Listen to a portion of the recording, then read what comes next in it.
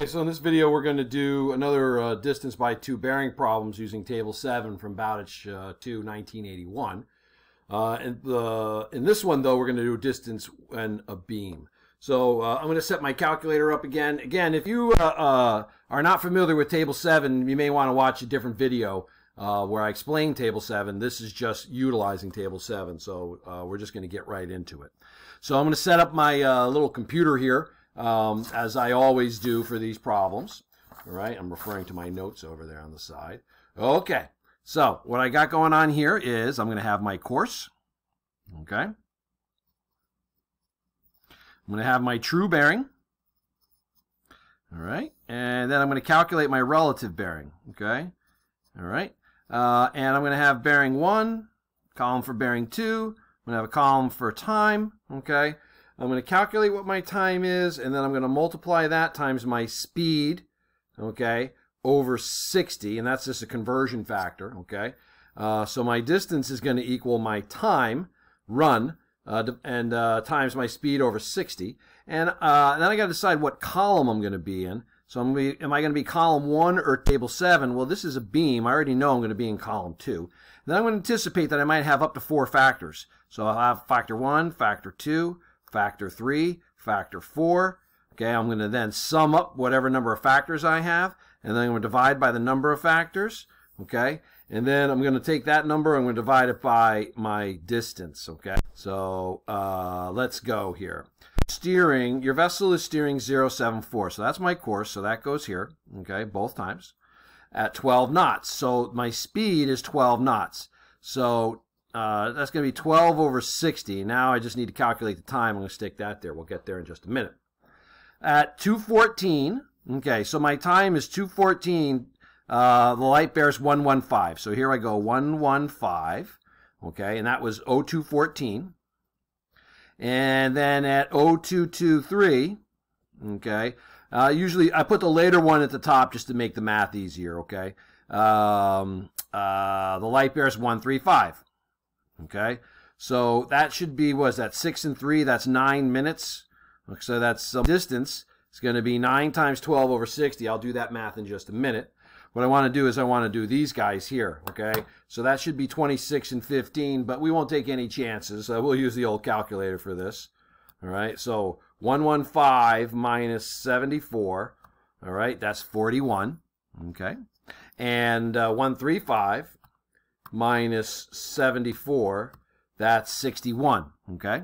Now, these are the relative bearings. That's my course. That was the bearing off the bow, that was the true bearing, and I just calculated the relative bearing off the bow by doing that math. I look at this. I'm going to be going to table 7 next, and I'm going to be looking for 4161. So I go here and I look, well, there's a 40, there's a 42, there's no 41.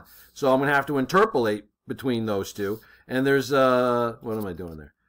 61. There's a 60 and a 62, but no 61, so I'm going to have to interpolate there too. Okay, those are from the last problem.